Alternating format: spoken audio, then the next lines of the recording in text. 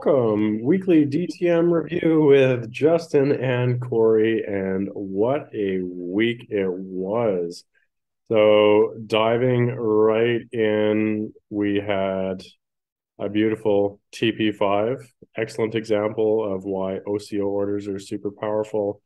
Some of these can be a little frustrating if it's a market order and you're using a stop limit. So, that's also why we use the stop loss strategy. This came up, I believe, all the way to TP5 anyways, but we also had another TP4. So beautiful. Love seeing those come through. I actually just want to come back to this. We had a question about why we always take profit, TP1, TP2, TP3. And it's not because we're necessarily going to sit out. We take our profit all in the way up from these spikes because we're going to buy on the retracement, right? So that's perfect example, entering even TP1 coming back down to the buy line. This one wasn't super high, 3.34%. You get some of these TP1s, 10%, right? So never be shy of taking profits. I just want to bring one of those other ones back up here, Justin. So it doesn't always happen, but typically, a lot of these, when they come spiking through, TP4, it hit TP3 depending on how it's spaced. TP3 come back to TP1, or TP4 come back to TP2, and then keep moving up to these higher levels. So you can actually farm on the way up. You don't always have to sell 100% out. Might take 70% off the table, TP1, TP2, ride the rest with a stop loss, or whatever, right? So you got to have your own strategy. We've got scalp traders in here that are just riding it, cashing out. We've got midterm traders that are just riding, some of the bigger moves. And then, guys like me that are in between. Sometimes I'm glued to the chart. Sometimes I'm just, out at the beach or whatever. So depending on the strategy, you can make a lot more profits just than the TP1, TP2, TP3, etc. So I just wanted to touch on that quick. As far as actual totals, I believe we hit 87% in 3 days on the weekend, over 7 TPs, 4 different trade setups. So one heck of a way to end the week. Yeah, it was huge. It was, and that's the power of DTM and some of the education that we bring with that set and forget strategy. One of my favorite strategies as well as we're moving up is, again, I don't sell 100%. I take 25% at each take profit level up to TP3, and then I'll ride the other 25% with a stop loss, because we have seen coins, breach our highest TP5, and then do another 50%. So if you're just following the data in the charts all the time, you'll do well, you'll take profits, but there's more to be had if you adjust your strategy. And then if it does retrace on TP3, all the profits that I took, I'm going to dump back in when that retraces, and I'm going to do the same thing. Sell 75% on the way up and ride the rest with a stop loss. It's been extremely powerful for me over the last little bit. And yeah, without day trades, long term's been okay. We've got some decent positions in. Marius's long term trade reports has been a huge help, giving us that guide. But DTM is that consistent profit and revenue stream that I rely on. It's tough when Bitcoin's going sideways for months. We've never seen markets move this slowly. But getting right into some of these. So TP3 on Ray. Ray is one that you could put up to $250,000 on and not move the price. So seeing, some of the higher TPs on that one was really nice to see. DYDX crushed it last week, 18.5 or 18% basically at TP4. And LTO is the one that I was talking about, TP1, 10.3%. So got an early entry on that one. It was closer to 15%, came back all the way to entry, or lower. It's just above stop loss right now. So some of those are, yeah, that's exactly why we take profits off the table and we can get back into them or whatever. So some awesome moves. UTK absolutely killed it. DYDX hit that 24.89%.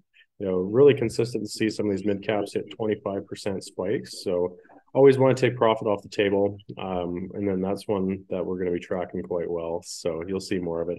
Ray, 13%. Darrow, TP2 for 8.39%, 11.83%, 16.08%. That thing really just took off and never really came back down. So TP1 for Cake as well, which is another mid cap you can put a lot of cash on too. So, some of those smaller percentages might not seem too appealing for some with smaller portfolios, but man, if you're making, 5, 8, 10, 15% on 200K in a month, that's some good cash, right? So TP2 for Cake, 9%. And then, DYDX hit that TP5, 4 and 5 for UTK. So another 24.52%. And then, getting into the market this week, it's been a little bit slower. So after a hot weekend, that's pretty typical, right? Things need a bit of time to cool off. And then we're going to be getting back into the action, either this weekend or getting into Monday, Tuesday again. So regardless what happens in the traditional markets or with the preliminaries or what's the elections, midterms coming up. And it doesn't matter. That was the other question that really came up was, what's the play? We do our technical analysis. We don't care about any of the noise, right? We pay attention to this stuff, but it's not impacting our technical analysis. We play the charts, we do our trades, and 87% in a weekend is a lot of opportunity to make some, pay the rent, whatever, and put some food on the table, right? So as things go sideways, some of these altcoins are still going to pop off. We're seeing, 50, 100% on some of these coins and some crazy volatility still. So there's opportunity to be had where that's absolutely where we got to take our profits off the table and set those stop losses. Of course, always stop losses, right? So nothing too crazy other than that. We did have our DeFi pick of the week that I did just want to touch on. So this is one that we covered a few weeks back. Just a quick update on it. So it did move, it was up about 35-40% since we discussed it, but making or hitting a lot of resistance here. So that was an EMA that I wanted to discuss about it. So, or that I was discussing at one point in time, but just facing a lot of resistance there. So nothing to be too concerned about. This is still an early project, but some of these swings can be farmed nicely. So I'm looking for a nice pullback, potentially down. If BTC drops, it could come down back and fill this little wick here. So we'll see what happens. But some of these projects, crazy profitability, some really nice runs, amazing weekend, and more to come. So we are in pre-sale, finishing up pre-sale on December 1st for our DeFi bundle. So if you haven't taken a look yet, make sure to do that. Getting into 10x, 100x, 1000x gems. We've got a new partner. We've got our first initial live call this week. So that was super cool, and some really good energy coming through. So lots more projects, if you're interested in staking and pre-launches, in IDOs, finding those hidden little gems that have some crazy upside potential. We're talking 10, like the one I've seen, even in labs in particular, is potential 8,000%. So 80x, $1,000 turned into 80 grand, potentially just to hit all-time high. Right. So lots of potential growth on these, and we want to do it smart, right? So we don't want to be throwing money away. This is not gambling. This is being very strategic and a different type of investing. But there's something for everybody, of course. Not just the gems, but staking, getting into diversifying your portfolio, really reducing risk and managing a balanced portfolio for short, mid, and long term is where things get pretty exciting. So lots more to come. Any final words, Justin? No, we talk stop loss all the time. So I really wanted to bring this back up just to hit it home again. Very, very important piece to day trade, any type of trading, really. You know, unless you're doing that long-term hold for, and you've set that intent for years and years and years, you definitely want to protect capital. Capital's king. So we developed this little graph here that really kind of explains it really well. You know, so you take a 10% loss, it's going to take an 11% gain just to break even. 30% loss, 43% gain, 80%, 400, 90%, 900% gain. It's very important to protect capital. The markets can do anything. That's why we don't really watch these world events, and that really doesn't dictate what we do with our trading because we have stop losses in place.